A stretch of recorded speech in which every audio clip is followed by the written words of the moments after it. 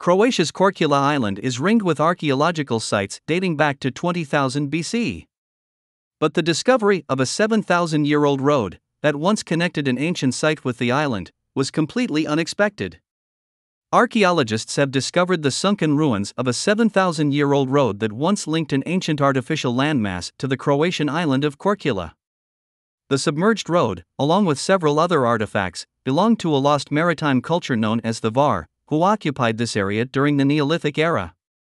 The road is located at a depth of 5 meters in sediment deposits at the submerged archaeological site of Solin, an artificial landmass and Neolithic settlement off the island Korčula. Korčula is part of an Adriatic archipelago which was originally part of the mainland. After 12,000 BC, the rising sea level caused by the Earth's melting ice cap began to flood what were then the Dinaric Mountains' coastal valleys, and by 1600 BC the archipelago had more or less attained its current configuration. The settlement at Solin is associated with the Hvar culture, also known as Varlasici culture, which was a Neolithic culture in the eastern Adriatic coast named after the Adriatic island of Hvar. Previous excavations at Solin have found the remains of preserved organic materials which have been carbon dated to around 4,900 years ago.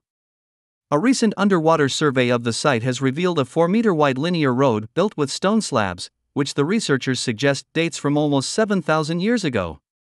The team have also conducted land surveys on the opposite side of Korčula around Gradina Bay, where Igor Borzik from the University of Zadar Archaeology Department first noticed strange features just beneath the waterline. This has led to the discovery of another submerged settlement at around 4 to 5 meters with a similar configuration to Solin. An initial inspection of the site has revealed stone blades, a stone axe, and fragments of millstones, again associated with the Hvar culture.